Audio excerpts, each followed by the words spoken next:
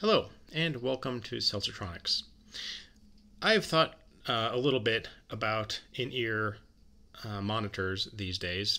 I like this particular pair, the Shure SE215. I got these so I could go to the gym, run around, do things, and listen to my music. And, in some kind of isolation, right? You're at the gym, it's very noisy. And if you don't have good isolation, you're going to end up cranking the volume really loud and not really even know it because you're just compensating for all of the ambient noise, right? But in fact, you may actually be listening to music at such high levels that it could be damaging your hearing. So I went with something, I wanted the convenience of an IEM and the freedom of movement of an IEM, but also something that was going to give me good isolation. This Shure SE215 is a pretty good reputation for that, especially with foam tips. But even with good isolation, IEMs, just by their nature, the fact that the driver sits way inside your ear, can create really high pressure levels. So what is safe for these things to? What is a safe listening volume for these to to listen at? Well, that's what I want to find out here. So right now I'm playing some music here. This is some trap music streaming from di.fm, and I'm going to put this in my finger like this to kind of create a little bit of an ear canal. Okay. Here's a SPL meter that I got from Amazon for about 20 bucks. You should get one of these if you're concerned about noise-induced hearing loss. But I'm just going to stick this in here as if it were my eardrum. Can you see that?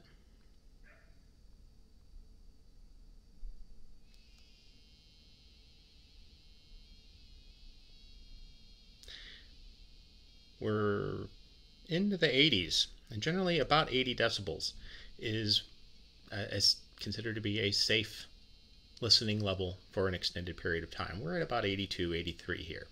Now, what is the volume at on my phone here? It was at 25 out of 75. This is an LG V20, and it is the quad DAC is activated. I don't think it's using the entire quad DAC with just these low power IEMs. But it's a little bit more powerful than a standard cell phone output. But I'm only at 25 of 75, and generally when I'm working out, I would like to listen louder than that. Right, where I would like to listen is at probably about 40. If I'm really working out hard and really into it. Now, where are we at?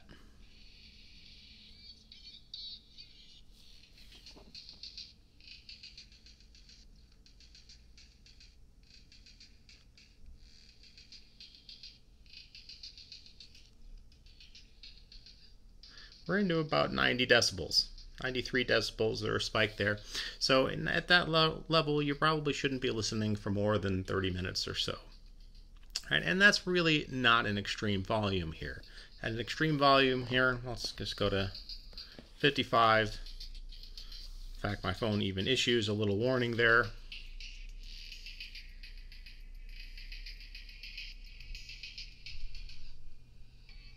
$94.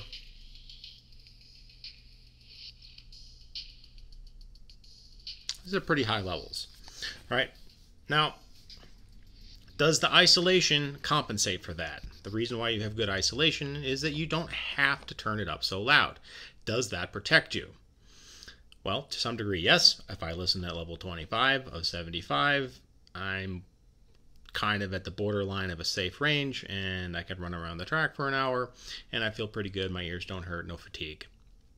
Right?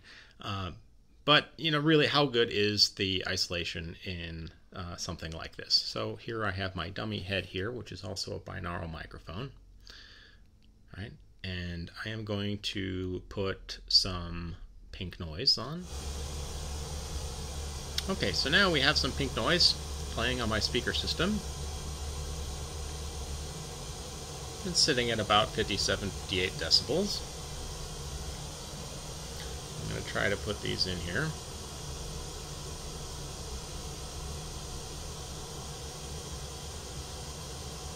How's that sound?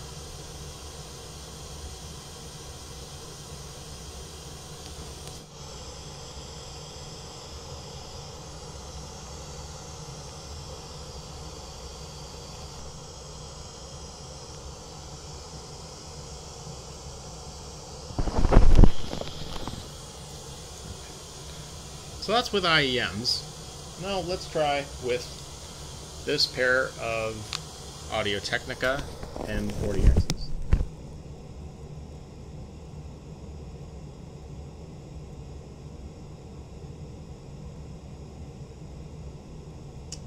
These are brainwaves pads.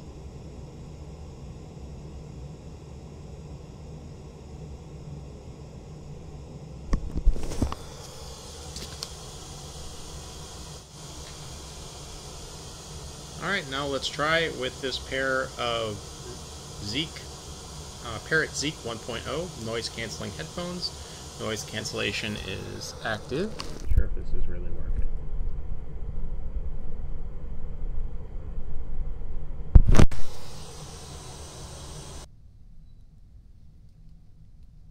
So, in conclusion, IEMs are very convenient, but you do have to be wary of the sound pressure levels. Even at relatively moderate volumes, they can still be creating quite a bit of pressure.